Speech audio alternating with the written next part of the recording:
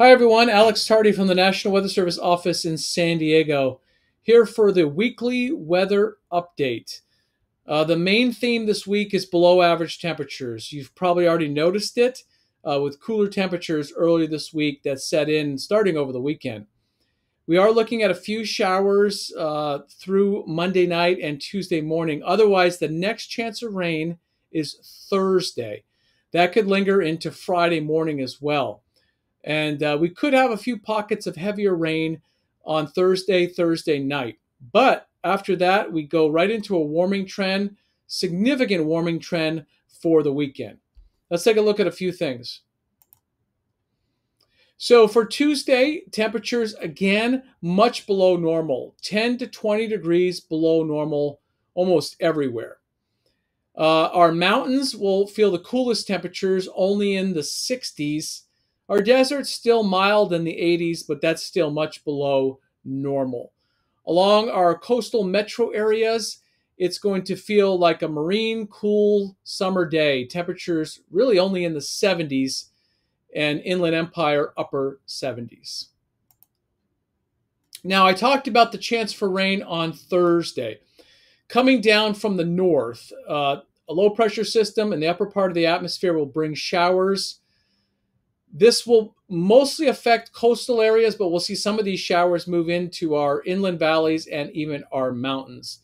So a good chance of rain on Thursday could be a better chance than what we saw early this week.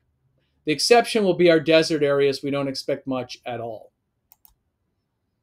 Now, temperatures will remain cool on Thursday as this next upper level storm and cold front reinforces the below seasonable averages that we're looking at.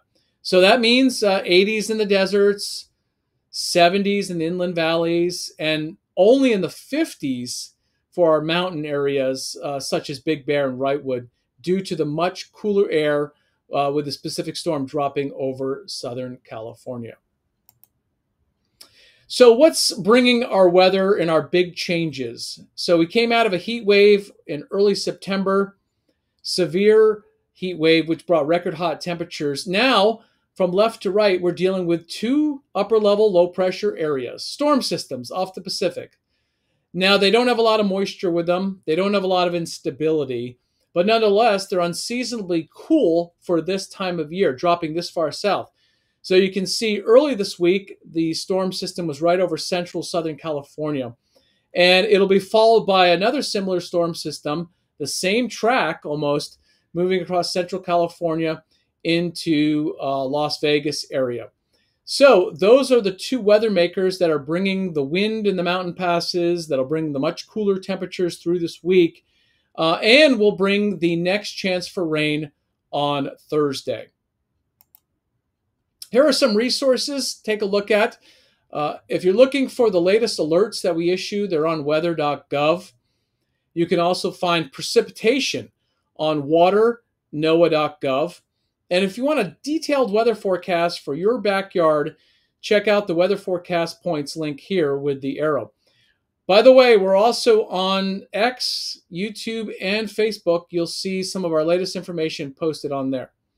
All right, everyone, enjoy the cooler weather and be safe. Thank you.